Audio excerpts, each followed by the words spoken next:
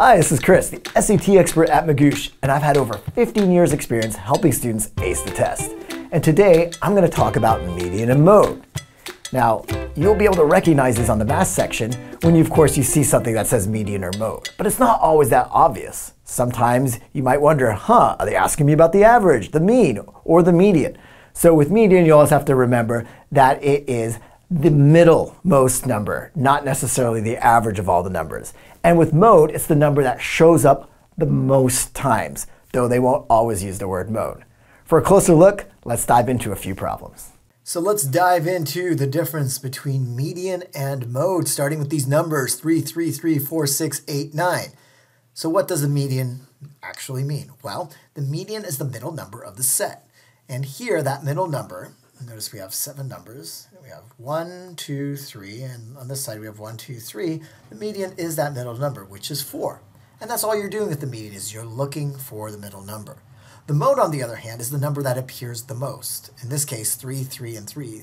That is the number that appears only number there that appears more than once. And so that is our mode. So again, the median, the middle number is 4, and the mode, the number that appears the most, is 3. So what do we need to know for the test? Well, the mode is not likely to really show up on the test. They don't test this too often. What they do test, though, is the median. And they try to, I don't want to say they try to trick you, but they won't give you something that straightforward as above. They're going to make it a little bit more complicated. Maybe like this, but maybe even more complicated. When I say like this, I'm talking about these 4 numbers down here. Why is that more complicated? Well, notice there is no middle number because there's an even number of numbers there. There's 4 numbers, so there's no middle number. You just have 7 and 10 on the inside. So what do? Do you pick the 7 or do you pick the 10? Well, I'm happy you asked because you picked neither. What you want to do is you want to find the average of 7 and 10. And to find the average of those numbers, you add the 2 numbers together and then you divide by 2. And so 7 plus 10 divided by 2 is 8.5. And so therefore, we know that the median is 8.5 to those 4 numbers. Now this is a little bit confusing because I just said average or mean, and then I found the mean to arrive at the median. And I think that's one reason why many people confuse the two, median and mean, but they are different. So let's hash it out here and see those differences. Mean is the average of a set of numbers. The average. So it's basically whenever you're taking an average. Just think mean equals average. Median, on the other hand, and sometimes, by the way, these can be very similar. They can end up being the same number, but they are different concepts. The median is simply the number that is in the middle. And again, if you have an even number of numbers, then you have to find the average of those numbers. But again, don't confuse those two concepts. Now, what is a good way to remember median and mean and not to confuse them, especially in the moment of the test where you're stressing out? Well, let's think of the median on the highway. What does it do? It separates the 2 lanes on either side of the highway. So think of the median. It's in the middle of the highway, in the middle of the numbers.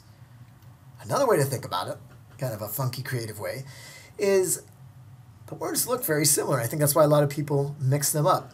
Notice the letters mean are contained in median, but median has this DI, big DI here. I made it big, but it's not usually big, but there it is, big DI in the middle to show you it's the middle. It's all about that middle part, not necessarily the average, the way that mean is. And so those are 2 good ways to keep those concepts separated.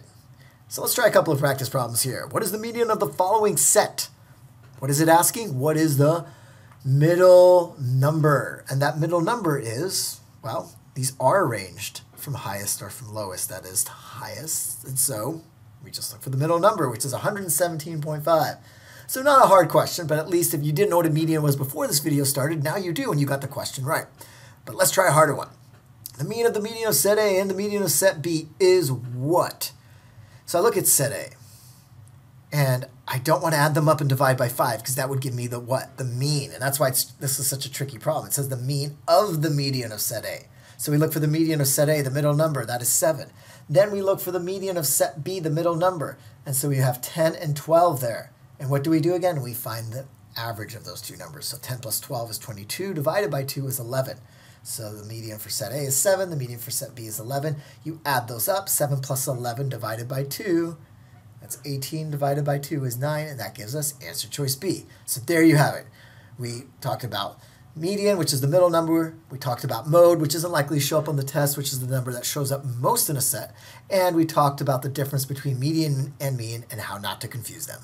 And there you have it. That is median and mode, the way they will show up on the SAT. Now, if you want more tips and strategies, click on some of the videos to my left. And if you want even more, check us out at sat.magoosh.com, and you can click on the link in the description below.